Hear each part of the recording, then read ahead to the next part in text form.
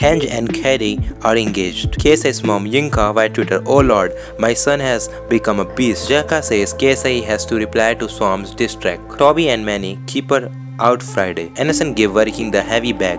Jake Paul criticizes KSI fighting twice in one night. Zerkaa and miniminter training with viddal. Temperrr and Jarvis go against each other in boxing challenge. Daley perales defends KSI opponent choice. Joe Weller reacts to KSI fighting two people in one night. KSI was originally meant to fight Swarmz and Bryce Hall. Andrew Tate meets with Jake Paul's boxing manager Nakisa, bidarian. Social gloves moves to bigger capacity stadium instead of crypto arena. Behzinga via Twitter, KSI is a lunatic. KSI explains conditions set by his doctor for the second fight. To actually say this real quick. If the doctor says I'm unfit to fight the second fight because of a clash of heads or a giant cut or a concussion, then KSI will be unable to do the second fight. But I mean, I've sparred a lot, man. I've even broken my hand, and I've still trained and sparred afterwards. I broke my nose in sparring and I still carried on. I haven't been dropped during this camp, so I don't know, I think it's safe to say that I will, August 27th, be fighting two people. KSI announces that he is now fighting two people in the same night. KSI vs Swarmz, KSI vs Nikolov. KSI challenges Jake Paul to fight his pro opponent after he does. Still more wins than all of Jake Paul's opponents combined. No offense to Gib, obviously. Because obviously with Gib, when it comes to boxing professionally, he hasn't won. Nate Robinson hasn't won. Ben Askren hasn't won.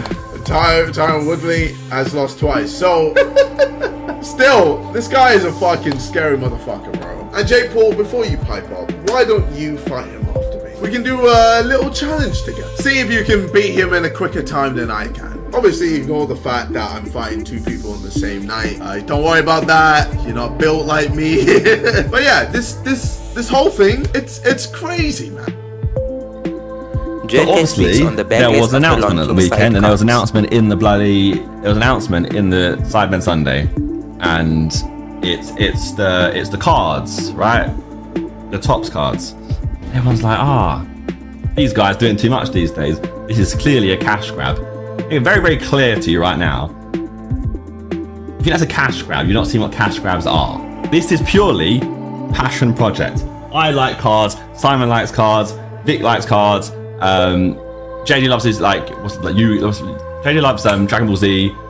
Randolph for Pokemon cards, as he's grading. They're all passion projects. We all grew up like collecting stuff. If we wanted to get money, there's very easy like schemes that we can run and things we can do that make money very quickly. Trust me, this is not making all the money. Purely passion project. Moneykicks public workout ahead of fight on Saturday. Usyk Joshua 2.